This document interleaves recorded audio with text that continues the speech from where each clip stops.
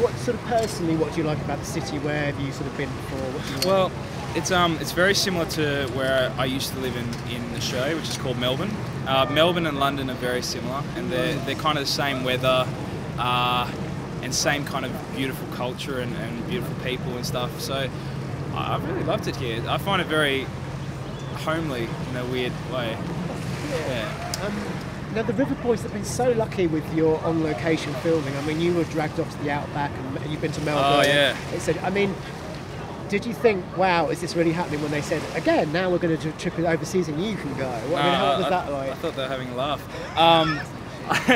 No, I was just very, very humbled and grateful that Casey got to go along, and the fact that the UK does love the storylines and the River Boys. It's just really nice to know, because, you know, at the end of the day, that's what we do it for. We do it for you guys, so, you know. What was the reaction back home when this storyline came up and you found out that you were the ones that were going to be coming over?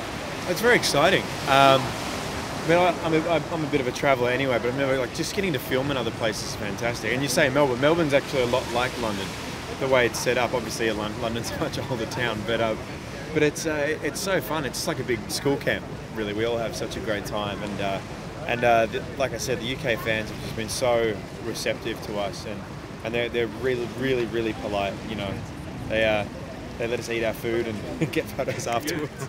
Now, we've just been looking at this amazing, like, the crowds that you've been drawing while you've been filming. I mean, what's it been like filming over here, say, compared to back home? What have been the challenges? Any interesting challenges? It's just hard whenever you shoot in a public place, because as soon as people see a camera, they kind of go, and then they just stare down it. And as soon as that happens, obviously we can't use it. So anytime we shot in a public place, we've kind of had to wait until no one's looking, and yeah, that's kind of been the only challenge. So tell us about the experience of filming in London. I mean, where have you been? What's it been like? Have fans spotted you? Yeah, well, obviously, if we turn this camera around, we'd see quite a few. It's been amazing. I think so. Piccadilly Circus was incredible. That was one of those fan moments we're talking about. Try to keep their eyes off the camera is a bit tough. I shot at the Shard today, which is absolutely stunning. It represents sort of the new London.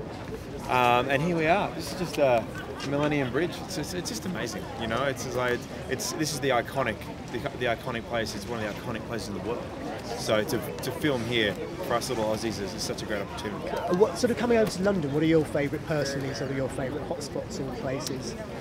Favourite hotspots for me is anywhere there's food. Obviously the West End's fantastic. But the thing is, it's just like, because I can't really centre on one spot because we're just having such a good time, just running around like mad. You know what I mean? It's like every single day has brought something different. But yeah, we're truly blessed to be here.